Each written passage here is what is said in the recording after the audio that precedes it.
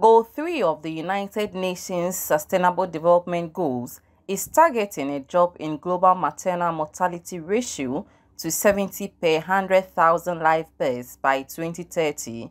To attain this goal, member countries are expected to put in place the right systems to facilitate the achievement of the goal.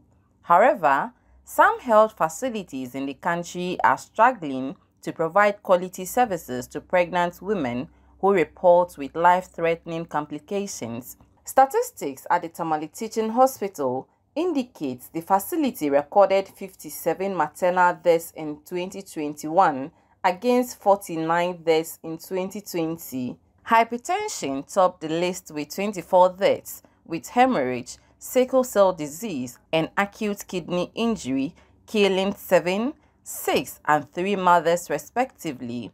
The Director of Medical Affairs of TTH, Dr. Adam Atiku, who spoke to the media on the sidelines of its annual performance review meeting, noted that most of the cases were late referrals from other facilities.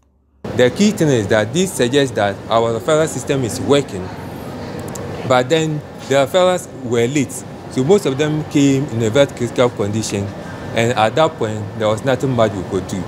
To help us reduce the maternal mortality this coming year, we are seeking to work with the Ghana Health Service to strengthen the referral system so that the patients can refer early to us. Second, if you look at the top 10 causes of maternal deaths, you realize that most of them are medical conditions in pregnancy, hypertension, kidney problems, and these conditions need support services to help the mothers. These support services come in terms of ICU equipment and then dialysis machines. And these machines are usually very expensive when we don't have them in the hospital, or what we have is woefully inadequate. And even the ones that we have, most patients are not able to afford. So when patients come and they need dialysis, by the time the family will rush around and get the support, the money for the dialysis, it will have been late. So we are also appealing that they add the dialysis for acute cases, especially in the obstetrics, to be covered by the National Health Insurance. That will help us a lot. Speaking on the theme, Re-engineering TTH Healthcare, Landscape for Quality Tertiary Service Provision and Medical Tourism, the acting CEO of the hospital, Dr. Karim Mumuni, emphasized the need to re-engineer the systems and structures in order to improve healthcare delivery as well as boost revenue mobilization.